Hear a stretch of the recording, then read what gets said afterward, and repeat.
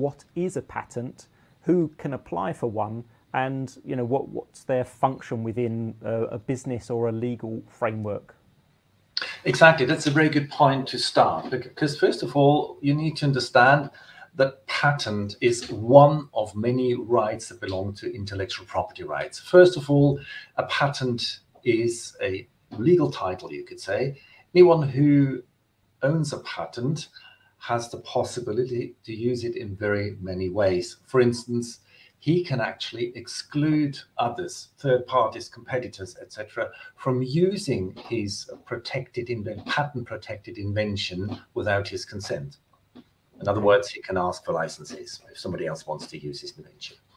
A patent is also a legal, or rather technical, document containing a lot of valuable technical teaching. A patent legally protects a technical teaching which offers a technical solution to a technical problem. This is its main function. So a patent in that sense, of course, is a document of technological progress. So if you monitor patents in your area of activity, you get a pretty good idea what the development trend in your area is, who the actors are, what they are doing, and possibly also what their intention is. And as I'll be showing you in a moment, when we look at the patent document to see what it does do, it also gives you a clue of actually who the bright minds behind an invention are. Exactly. The patent is a perfect communication system on technological progress in its own right. It's often seen just as a big element of just raking in money, but I have to say, well, that definitely is an important function, actually, to recoup R&D investments. Its main function is to create knowledge, disseminate knowledge, and promote innovation across the area in which it is actually valid. And a patent doesn't last forever and a day. Its term is restricted to 20 years maximum from the day of first filing your patent application. Now, what does it mean? You can take your invention, write a patent, and drop that patent application in the inbox of your patent office. Let's take the German office or the UK. And from that from that day onwards, the clock starts ticking. And 20 years from, let's say, today, at the latest, your patent is over. So it doesn't last forever and a day. You have to also pay for it to maintain it once it has been granted. Right. It doesn't automatically extend itself. So you have to do quite a lot as patent owner, take a lot of decisions what you want to do with it. Yeah. And so that's an interesting point, I think, about patents, isn't it? That obviously I have developed or invented something which I think is unique, that I think there's some benefit for society, but also maybe benefit for myself if I can turn it into a product and sell it. But the patent is actually require me to share that invention, share that knowledge with other people in order to protect it at the same time. So that sort of brings me on to another question. What can we actually patent through Europe, and what can't we? Because I've heard in the past, especially in the US, there was a lot of discussion about whether I could patent, say, software algorithms.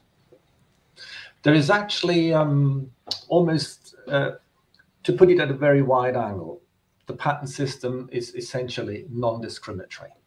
Okay. It does not exclude a priori any technology from being patented unless there is a law that rules a patent for certain technologies out. So any technology is a priori accessible to patent protection.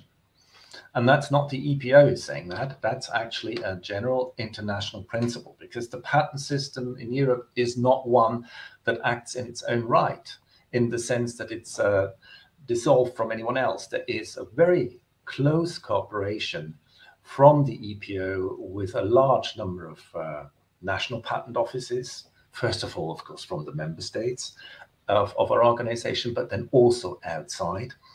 Just want to mention the close cooperation we're having with the United States, with the Chinese office, with the Japanese and the Korean offices, but then also with the World Intellectual Property Organization in Geneva, which is a UN body governing a contract that basically allows a parallel patent application simultaneously in more than 160 countries worldwide. So there are a number of contracts and agreements, etc., in place that sort of regulate how a worldwide patent application scheme can functioning. The only thing that's actually missing is the grant of a world patent. We don't have a world patent and we don't have a world patent office, but there are international principles, legal principles, and also technical principles that ensure that we have more or less the same understanding of patent protection around the world. Okay. So if I have an invention, what is the process? You said that once I want to make my patent application, I can sort of drop it by the German office, but what form does that take? Do I need a completely written patent document at that stage? And once I've submitted that documentation, how long can it then take before I'm granted a patent if I'm allowed to receive that patent? Well, when you've made an invention, the recommendation is that you go and see, for instance, a patent attorney that helps you draft a patent application, because it's quite often the case that when an engineer, when an engineer thinks he's made an invention, the patent attorney will tell him, no, you haven't, because that has been invented before. But there is a detail in your invention that nobody has actually thought of before. And that is your invention and not a big thing that you thought you had invented.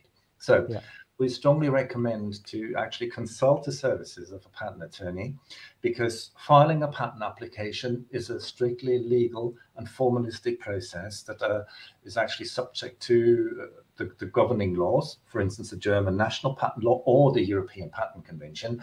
And what you don't want to do is to miss out on any of the rules there, because if you do, you might lose your right to the patent, and that's not what we want.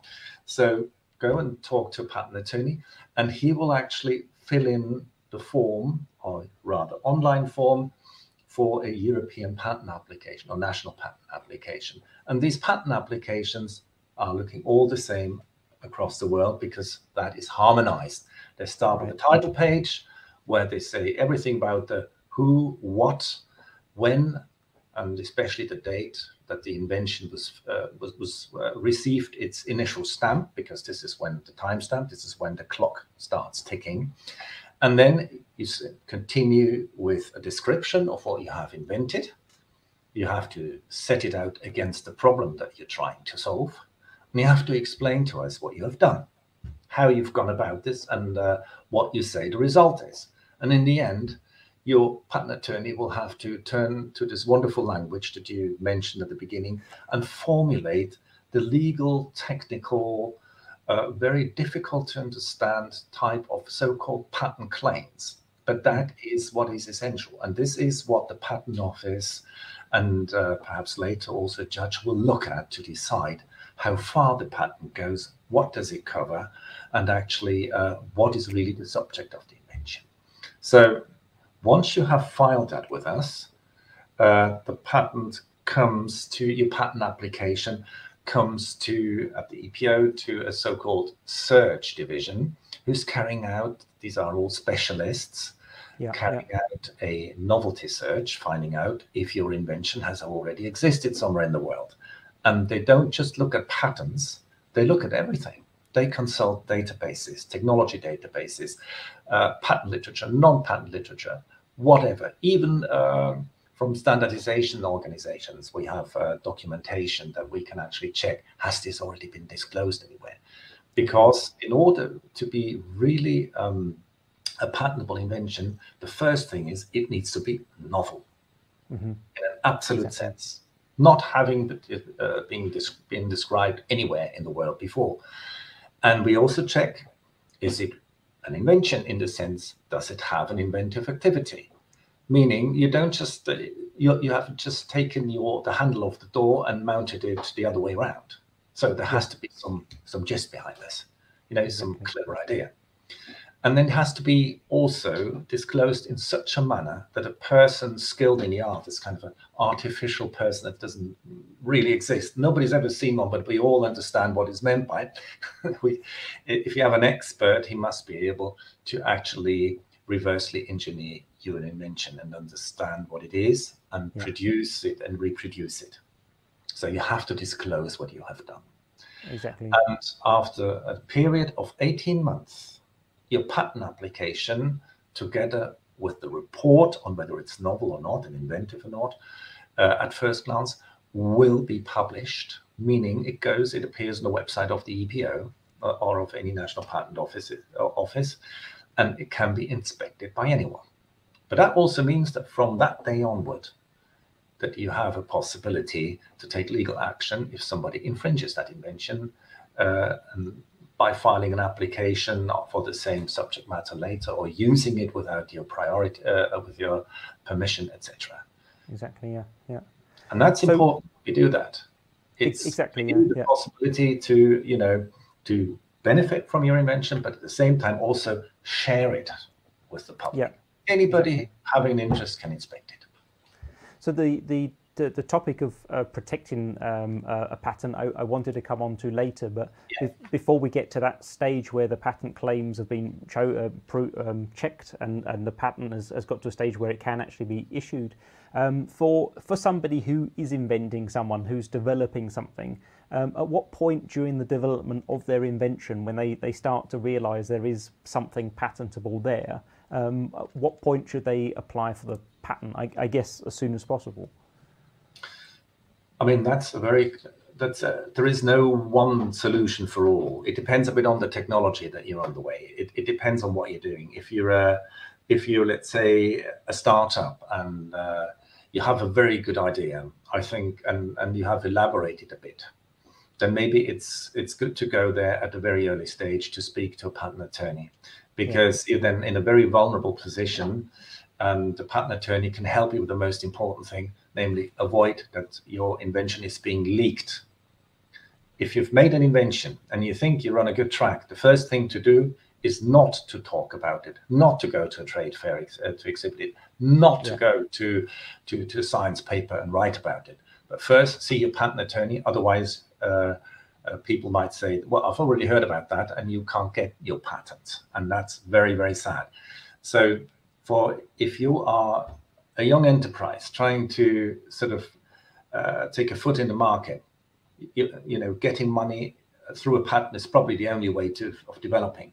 And so it's very advisable to consult with a patent attorney at a very early stage. If you're a large pharmaceutical company, you won't have that problem at all, because you have a large patent department behind you who will actually formulate the research and also the IP strategy that you need to apply. So, but the general principle that is valid for all is do not divulge before you file. It's the other way around. First file, then talk about it. Exactly. So that's the most important thing. So you mentioned there as well startups, and obviously startups can be very varied in their nature. Some bootstrapped with personal finance, and as soon as the word attorney is mentioned, you can almost feel your wallet being emptied. So is there a chance for somebody to apply for a patent without getting support from attorney, or is that really the only sensible way in order to go through the process? It's the preferable way. Let's put it like that. I wouldn't want to speculate now to what extent you can first drop an insufficiently defined patent application into a letterbox in order to get the priority stamp and then go and see your patent attorney. I would always recommend to do it the other way around. But it is important that you do it because we have solid evidence from studies that our chief economist unit has done, that for a startup, filing a patent application, especially European application, is a safe way forward for growing and creating economic value for themselves and also for others. Because an idea, to have an idea is great. To formulate it out with the help of a patent attorney is probably even better. There is no, even if there is no legal, let's say, you're not forced to do this as long as you, let's say, if you're a German company domiciled in Germany and want to file with the European Patent Office. But if you come from the US, then you have to have representation before the EPO.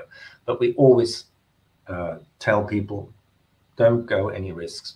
Go and find yourself somebody who can represent you. Yeah.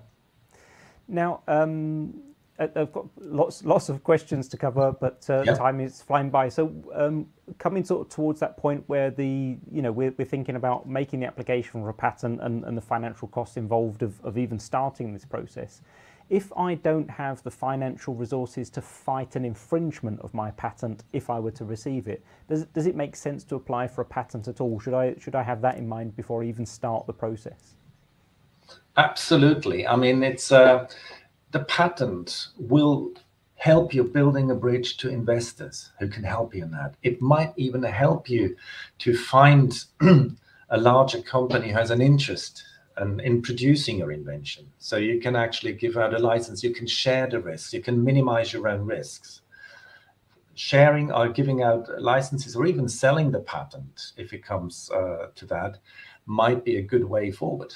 So there's lots of things you can do. A patent puts your invention into a tradable format. Yeah. And then you can do with it whatever is most suited, best suited for your own business strategy. But the thing is, you need to have one. If you don't have a strategy and you don't know what you want to do with it, then a patent is just an investment. So it's always good to think of what you want to do with it. And if you're a small company, having an investor or finding someone who is a producer for your invention or actually help you to bring it to market is probably a very good way forward. Also from the point of view of mitigating risks. So one last question then before we move on to Solaris Floats, who applied for a patent recently in the last couple of years. Does the EPO, the European Patent Office, offer any training or anything similar on applying for patents and the process? We do. We have a unit called the European Patent Academy. They do have a lot of courses where you can actually go and see what, learn about patenting, what it is, what it's doing. And there are also some e-learning courses that are quite helpful in that respect. Yes, but there is possibilities to get information on how to get a patent, what to do with it, and how to go about it. Super. Well, thanks very much, Rainer, for those insights. I think that's brought us all a long way forward on the basics of patents and the application process and what the EPO's involvement in that process is.